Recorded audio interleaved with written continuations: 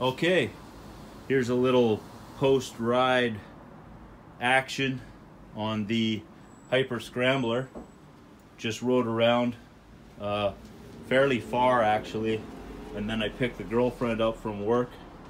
The battery seemed to be holding up really well. In fact, surprisingly well compared to, say, my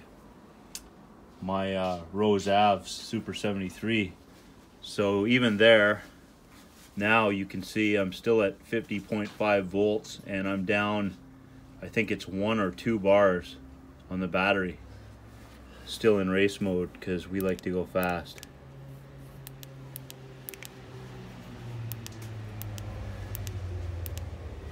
Put it in 0. So I did notice a little bit of cutting out of the motor here and there, but it wasn't as bad as last time. So I don't know what to think about that. The bike is super fun. I'm getting used to it now, and it's just excellent to ride on. It doubles well too. How much do you weigh? 110-pound girl plus me at 210, and it was pulling us pretty well. We were doing like 35 kilometers an hour on the way home with little effort on my part. So I'm pretty impressed. I hope they can sort out this power drop issue, though it wasn't happening as badly as it was yesterday. I wore the full face Fox helmet, very aggressive style helmet, but I think it's necessary on a bike like this. I also have these gloves that have like hard knuckles and everything in case I bail. Hopefully I never do. But does this tell me the max speed I ever went? I'm not sure. Be cool if it did.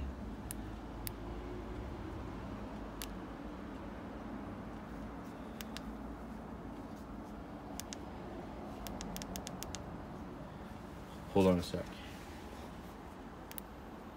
There we go.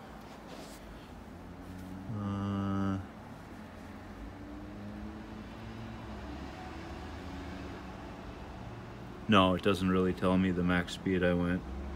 I gotta find a good app. If anyone knows a good app I can use on my phone, that'll tell me the max speed I travel. Distance would be good too. Anyway,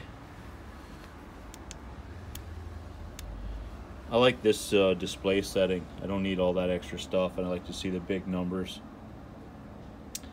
So also I put a battery pack, just an Anchor battery, so I can charge my phone while I'm riding. The phone sits there and plugs in, and battery pack there, taped on. I think it'll work. Seems to be. What else can I tell you? I've got the fender kit coming eventually next month, I think they said.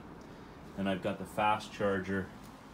The charging unit for this bike is actually pretty small compared to the charging unit from the Super 73. There's a fair size difference there. I don't know if you can tell the difference, but and the connection's nice metal. I like that. So anyway, yeah, I've got that Grin Technologies fast charger coming, and I wish this backlight would remember the last setting I had it in when I turn it off. So you can see now I've got it in blink mode. If I turn the bike off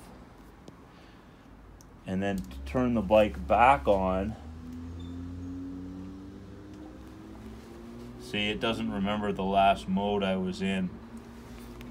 I wish it had a memory so it would remember that mode, because I think that mode gives you the best visibility to attract attention. from oncoming traffic. The gears, I hardly use them. I've been in that gear all day. I don't think I've changed it at all because you just don't need them. Seriously, you get this thing up to speed and you want to be in that lowest gear. The lights are working out good. So far so good on the bike. I kind of think that having the full-faced helmet is a good thing because man, this thing goes fast. It is zippy. Hold on tight. Sometimes I even lean forward, like when you're hard on the throttle off the start, you can lift that front tire right off the ground. It is crazy powerful. Way more power than the Super 73 Rose Ave, I can tell you that. Once I get the Rose Ave back from the shop, right now it's getting hydraulic brakes put on it. And this one came with hydraulic brakes, which gives me great stopping power. The Rose Ave had mechanical disc brakes, and I was adjusting them constantly, and I didn't have amazing stopping power, so now I'm gonna have better brakes on the Super 73. And anyway, enjoy the rest of your Sunday. I'm going to. And thanks for watching. There's the Hyper Scrambler by Juice Bikes. So far, I'm pretty impressed. Peace out.